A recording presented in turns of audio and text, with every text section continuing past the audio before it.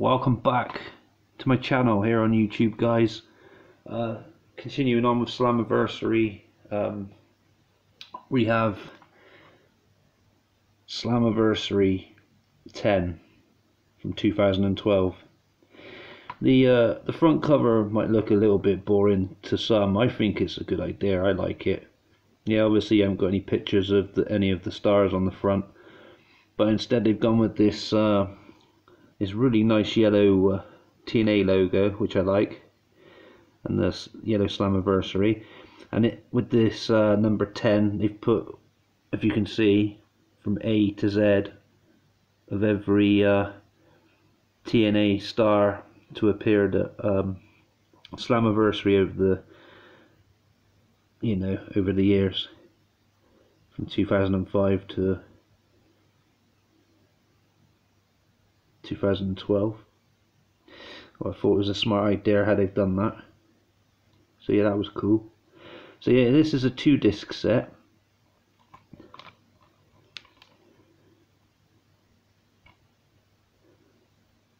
Again, they've gone with that the A to Z of the superstars on the 10 for both discs, which I thought was really cool. And in case you're wondering if they got rid of the Roman numerals this year, no. On the spine, there you go. There's the X for 10. Slammiversary X, or Slammiversary 10, whatever you want to call it. And as I said, I like the yellow TNA logos. I think they look really cool. It's somewhat different, and it stands out a lot on the shelf when I've got them all together, which I think is really cool. So, TNA Wrestling celebrates 10 years of total non-stop action at the annual Summer Spectacular, Slammiversary 2012, live from Arlington, Texas. Witness this historic night, a decade in the making, unfold again and loaded with bonus features.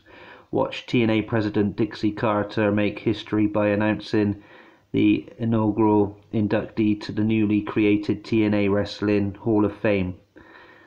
A vicious three-man match to decide the #1 contender, as well as the Icon Sting taking on World Champion Bobby Roode for the ultimate prize.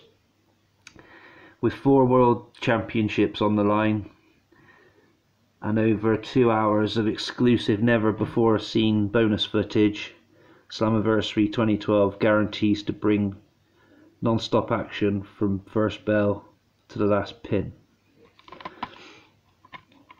See, they've got the 10th anniversary logo there and the Spike TV, which is really smart. So we kicked things off with Austin Aries against Samoa Joe for the X Division Championship, and what I thought was a really good opener, really cool match. Yeah, I think Austin Aries was quite a good wrestler. I've always liked him. Samoa Joe, yeah, he's very good for his size. Next up we had Hernandez versus Kid Cash. It was okay, I guess. We had Robbie E and Robbie T against Devon and Garrett, which was I didn't think much of that match, to be honest. Didn't really like that one. There's the three-way #1 contenders match between Rob Van Dam, Mr. Anderson and Jeff Hardy. That was very cool. I did like that. We had an appearance some point as well from Christian Cage. He was under contract to WWE still, but WWE let him go there because they'd done a swap deal to let Ric Flair go to the WWE Hall of Fame for the 4 Horsemen to be inducted. So they'd done like a swap deal for that, for this event only, for Christian to show up, and he gave the #1 moment out of the top 10 moments of TNA's history of the 10 years. We had Crimson issues an open challenge, so Crimson still on his undefeated streak here, and when I first watched this, I thought Goldberg was going to come out, and the crowd, I think, were chanting Goldberg as well. That would have been pretty cool, but no, it was Cowboy James Storm, who accepted the challenge. I won't tell you the outcome of that because I don't want to spoil it. I try not to spoil the matches as much as I can now, but yeah, it was good. We had TNA Knockouts Championship, Gail Kim against Miss Tessmacher. That one could have been a lot better, I thought. I didn't really think much of it. Gail Kim tried her best there, I think. Miss Tessmacher wasn't a very challenging opponent for her, I don't think. That's just my opinion. An anything goes match between Bully Ray and Joseph Park felt a little one-sided for Bully Ray, to be honest. It was good, don't get me wrong, but it's just, yeah, I don't know. Don't know what else to say about that one. See it for yourself.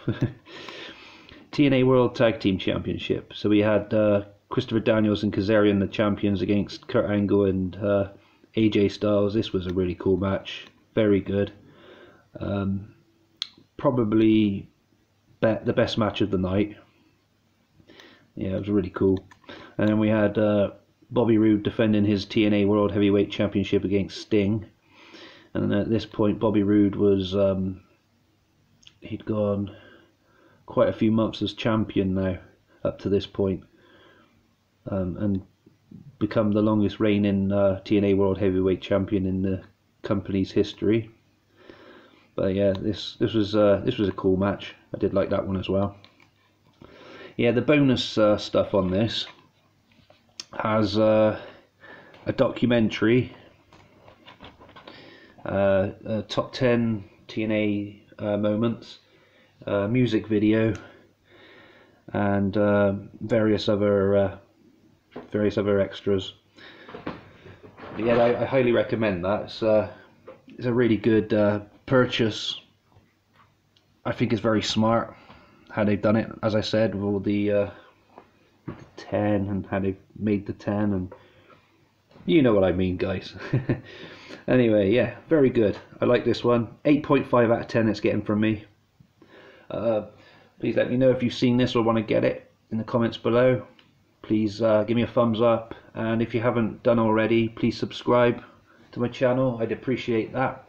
I'll see you again from the continuation of this series. We're getting there. We slowly get in there. Only another 8 more to go, I think. Yeah, 2013 will be next. Take good care of yourselves, guys. Peace.